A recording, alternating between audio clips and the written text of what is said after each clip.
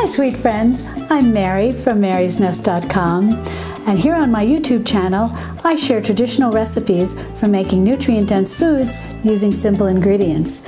And today I'm going to show you how to make strawberry vinegar from nothing more than strawberry scraps.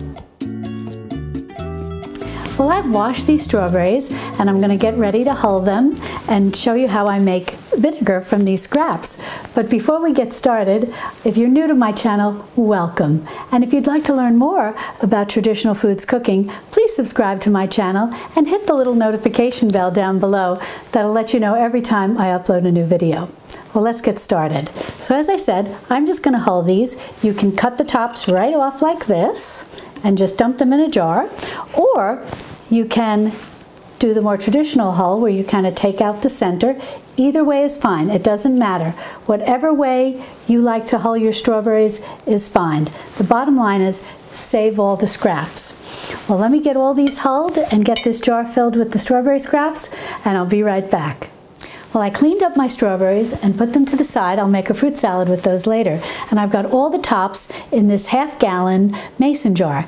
And then the step to make vinegar is so easy. All we have to do is take some spring water. We're just going to fill the jar, just like that, 1, 2, 3. Pretty close to the rim.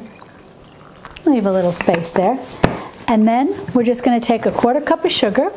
White sugar is perfect for this. This is organic white sugar. So we're just going to take a 1/4 cup. We're going to pour that right down on top of it. And then we're going to use a chopstick. You can use anything that you might have on hand, but the chopstick is really easy to do when it comes to stirring this. And then all you do is just stir this around to get it well mixed. Get the sugar and the water mixed. And just keep stirring. And that's it. It couldn't be easier. I'm just going to top that off with a little bit more water.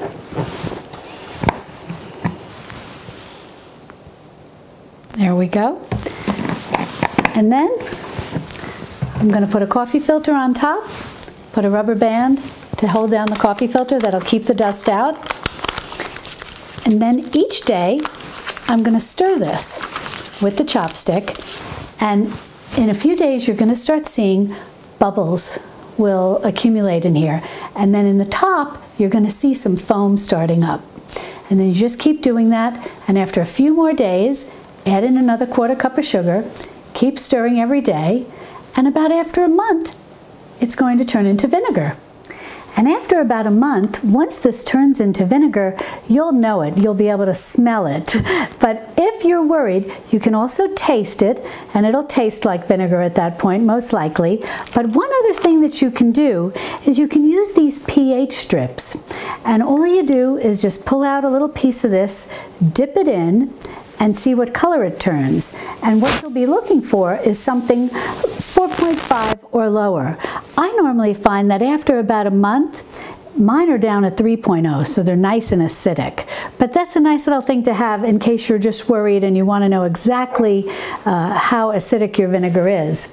But the bottom line is it's not really a big problem unless you were going to use it for canning or something, which you wouldn't want to, given that these are, somewhat flavored vinegars.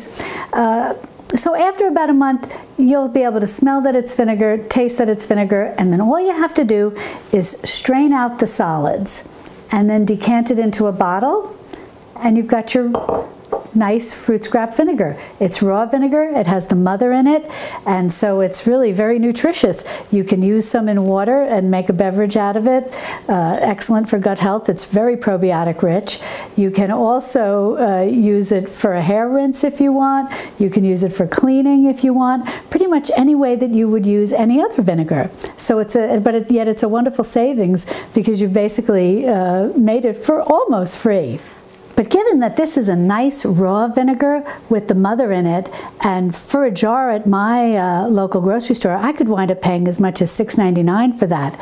So what I generally like to use these homemade vinegars for are salad dressings, or adding into a little water to just take as a nice little probiotic drink. And I have to thank Heidi at Rain Country Homestead, who introduced me to making vinegar from fruit scraps. I knew that you could make them from apples to make homemade apple cider vinegar, and if you'd like to see me do that, I'd be happy to, and just leave it in the comments below. But she said you can make vinegar out of pretty much anything, and fruit scraps works beautifully. So be sure to go over and visit her channel, because she's got a lot of videos on making all kinds of vinegar, not just fruit scraps, but from trees and flowers, all kinds of things. It's really very interesting, and I'll leave a link to her channel below. For printable instructions on how to make this fruit scrap vinegar, strawberry scrap vinegar specifically, please visit my website, marysnest.com. And if you like this video, I hope you'll give me a thumbs up, and be sure to share it with your friends. And if you'd like to learn more about traditional foods cooking, I hope you'll subscribe to my channel, and be sure to click on the notification bell below. That'll let you know every time I upload a new video. Well, that's all for today, but I enjoyed having you here, and I look forward to seeing you next time, right here in my Texas Hill Country kitchen. Love and God bless.